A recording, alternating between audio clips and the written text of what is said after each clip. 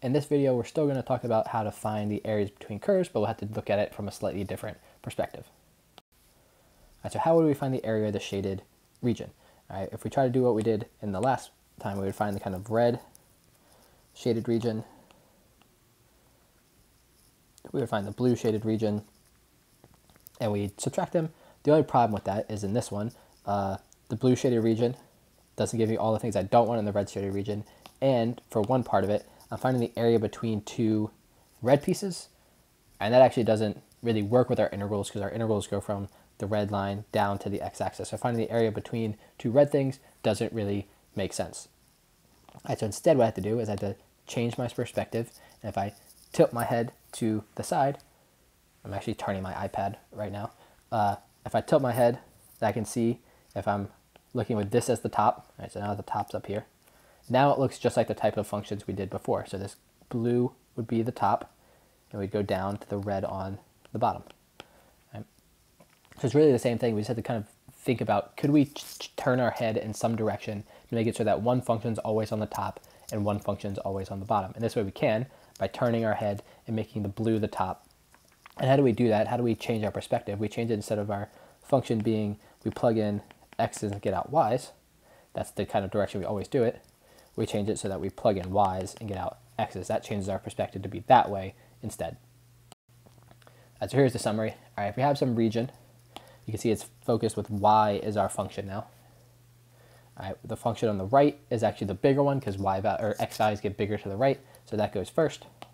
The one on the left goes second. All right, but we have to have these functions that's functions of y first instead of x. All right, so in this case, we're finding the area of the region bounded by the curve x equals y squared. So now it's x equals instead of y equals, and x equals y plus 6. So let's look what the graph is going to look like. Again, you could do this yourself by kind of plugging in some values, but we're really not used to graphing things that are x equals. So these ones will kind of use a calculator to help us at the beginning. X equals y squared looks like this. And x equals y plus 6. Oops. Looks like this. And we're trying to do that between 0 and 3. So x equals 0, or sorry, y equals 0 and y equals 3. So y equals 0 is down there. Y equals 3 is actually where they meet. So we're trying to find this area here. All right, so our integral is going to be the integral from 0 to 3. Our right function goes first, right? Right is bigger value. So our right function is going to go first, which just is our blue function, y plus 6. We're going to subtract our left function, in this case, y squared. And even though these are x's or y's, all right, taking antiderivatives and stuff is still always the same. So we're going to take y squared over 2 plus 6y minus y cubed over 3. Evaluated from 0 to 3. Put in 3 first.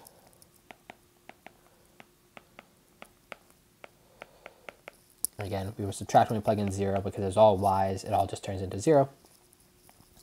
9 plus 18 minus 27 over 3. I get all these common denominators and combine them. All right, let's just save some time and have the calculator do that for us. It ends up being 27 over 2. Right. So same thing as we did the last video. The only thing is now we have our equations defined as x equals instead of y equals. And we just kind of do the same thing, except for instead of top minus the bottom, we do right minus the left.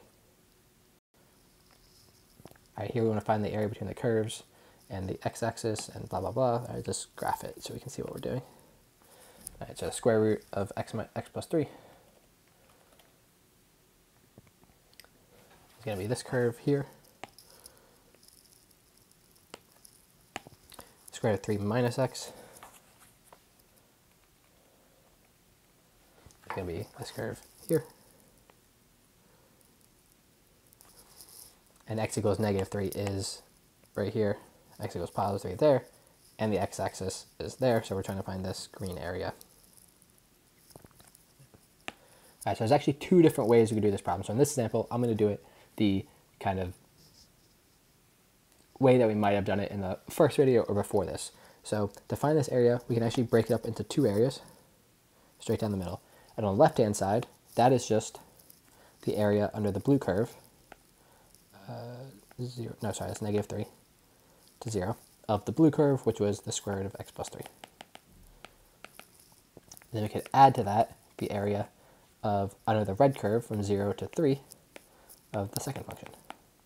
All right, so we could do this because the area under the blue curve is just there. The area under the red curve is there. So we could do this. I'm just going to have the calculator do it again. Let's see, the integral from negative 3 to 0, square root of x plus 3, gives me 3.464. And this one gives me the same answer. So I multiply that by 2. I get 6.928. All right, so this is one way you could do this specific problem. Or you could just break it up into two integrals, just knowing, kind of thinking about where your area is related to your other problems. I would also look at it in a different way. I'm going to have to redraw the picture.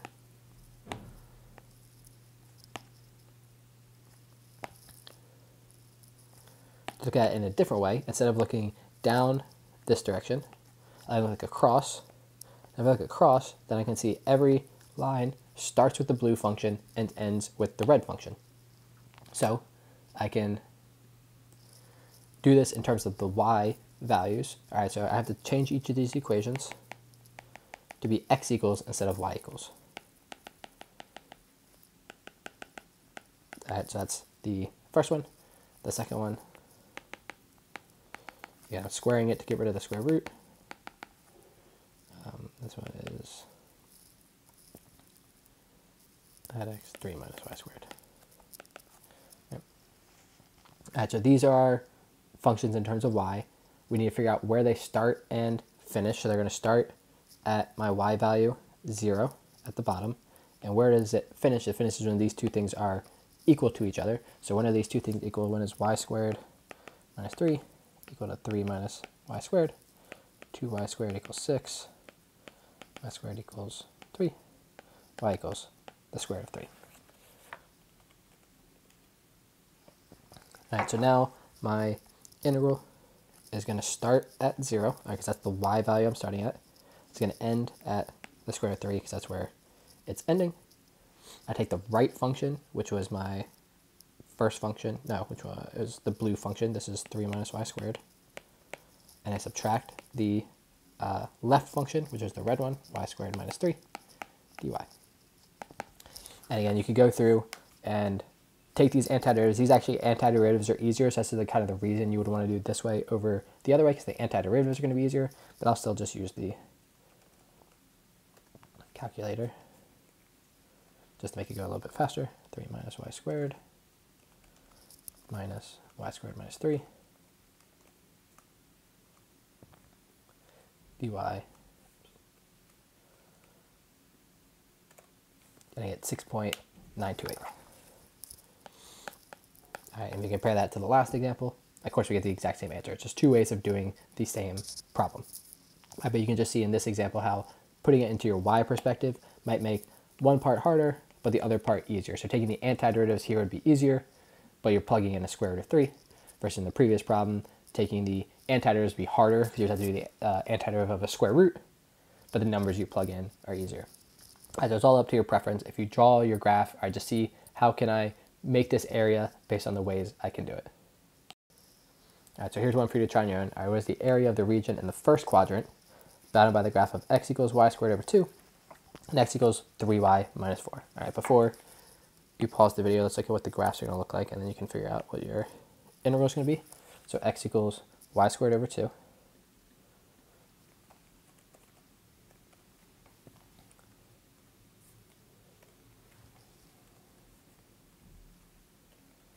This is going to be this kind of sideways parabola again.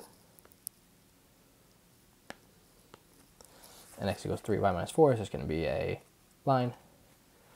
And it looks like this.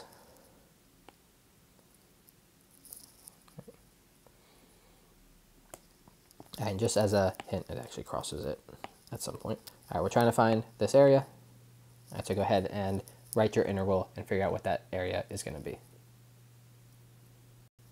And the answer you should get is 2/3 or 0.667. So again, you take the integral from where you start to where you finish, and that's kind of told to us. The right function is the line, the left function is the parabola.